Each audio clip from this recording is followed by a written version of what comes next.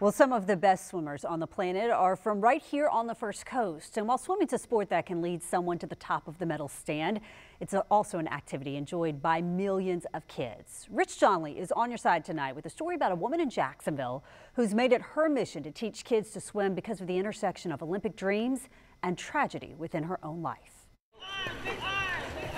Sometimes I get 30, 40, 50 phone calls a day, and I just love it. It's a typical Saturday morning at the Johnson Family YMCA in northwest Jacksonville. And a typical day means the pool is filled with kids learning how to swim. All thanks to Joyce Delifus. Every day I come up here on this deck, every time I see these children, I just light up.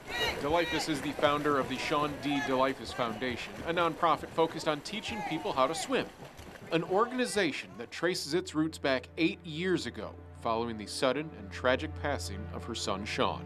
It was a very tough grieving process, so I had to find something that kept me going, that kept me alive, and that kept me happy. Shawn Delifus was a swimming instructor, and shortly after his death, a memorial service was held for him at the Y in the summer of 2016.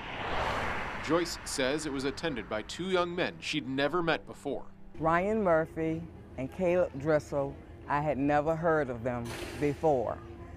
They came here to the Y after the funeral when we were having lunch, and both of them came up to me and told me, Ms. Delifus, Coach Shawn got us to the Olympics. Caleb Dressel is leaving, no doubt about it again. In the months after meeting Murphy and Dressel for the first time, Joyce Delifus was reunited with the now Olympic gold medalist. His mom said to me, if it had not been for your son, my son would have never gone to the Olympics. That was the moment that I started the foundation. The foundation does more than just teach kids and adults how to swim. It also financially sponsors teenagers to go through lifeguard training to be able to earn a job.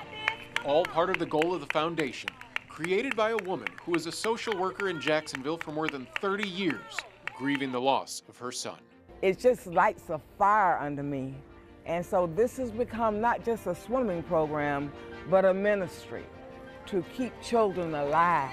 They're not my biological children, but when they come to the pool, they all belong to me.